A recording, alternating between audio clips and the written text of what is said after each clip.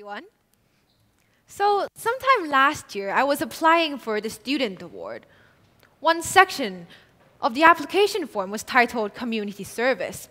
So I wrote about my work in helping to organize this youth summit that gathers young people passionate about the environment and empowers them to take on environmental projects in their local community. 3 days later, after I handed in this application form, I got a call from the organization that coordinates the award. The lady on the line told me that her organization was looking for real community service experiences. I was confused. Wasn't that what I wrote on my application form? So I asked for a clarification, and she told me, we are looking for real instances of helping people. Things like tutoring children, building houses, or visiting elderly homes. Have you done any of these things? I realized after this phone call that some people believe charity work means visiting a remote orphanage halfway across the world and handing out brand new stationery. In fact, that was what a few of my friends tried to do. So a few months back actually, some of my friends signed up for the service trip to Nepal to work in a local school. When they came back, I asked them how they went, and they told me the most constructive thing they did in Nepal was actually shopping. In their words, it was stimulating the Nepalese economy. Apparently, their 7-day service trip was actually a 6-day scenic tour across Nepal, accompanied by half a day of actually visiting a school. So for the first 6 days of their trip, they dined on buffalo meat and splurged on expensive coffee. On the last day of the trip, when they actually went to visit a local school, they discovered that the school they were sent to was actually frequently visited by volunteers, and as a result, the children in that school were doing quite well, and they didn't need any help. Not all trips end up like this, and sometimes volunteers think they can actually bring on a positive change. A group of boarding school girls went to Tanzania to help build a library. Now, they did their best at putting bricks and cement together. And 2 weeks later, voila, the children had a new library.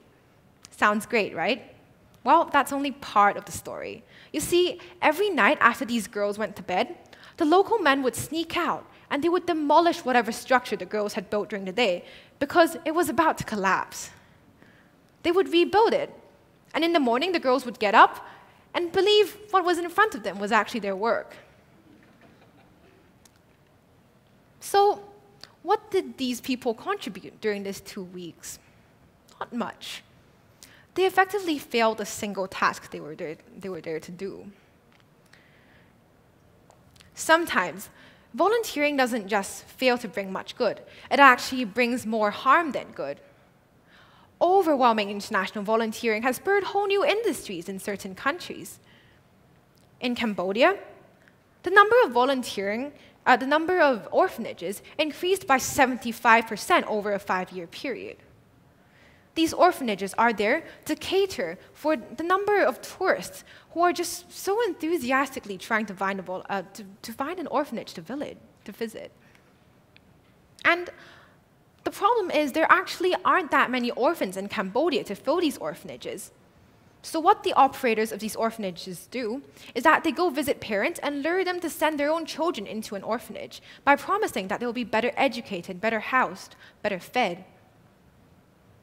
A study by Columbia University showed that 3 out of 4 children in Cambodian orphanages actually have one or more living parent. And if you think about it, the operators of these orphanages have no incentive to treat these kids well. They are a profit-making firm. And how will tourists donate money to orphanages if they see that these children are living happily? So they manufacture appalling living conditions for these children just to evoke sympathy in tourists. This is not to say that any act of altruism would end up in a disaster, but these experiences invite the question, why? Why does it sometimes go wrong when people simply try to help other people? The problem isn't with the work these people were doing. The work these volunteers and millions across the world are doing was great. A lot of you in the audience can probably teach English better than some unqualified teachers in rural China. Libraries, if they are well built, give kids a refuge and a source for knowledge.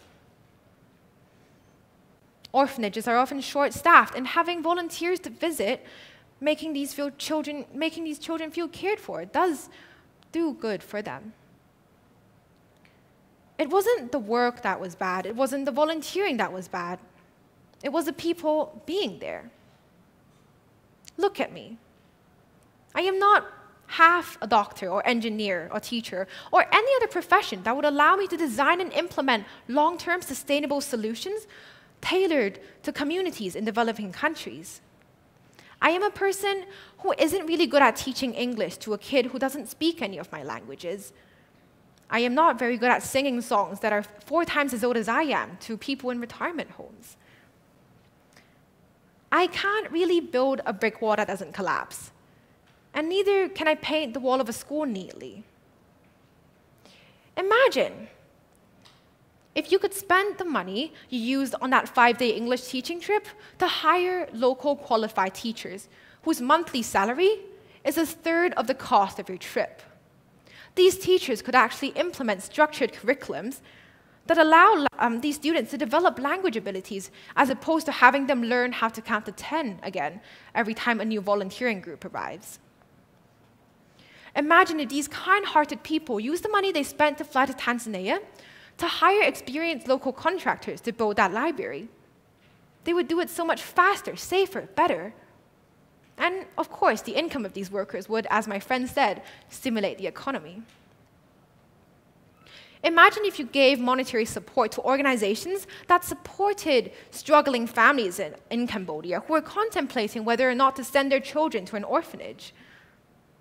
The parents of these children could take care of their own kids so much more better than a group of volunteers who only come for 3 days ever could.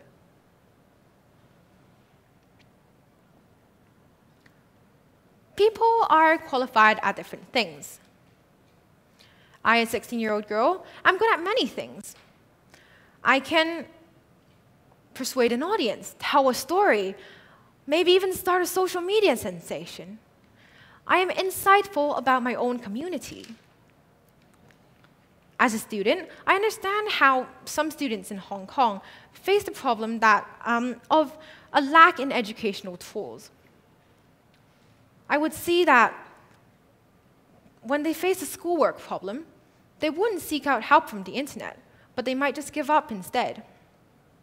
I also see that whenever I taught these people how a particular online tool could help them clarify a math concept, they would use it the next time they had a problem.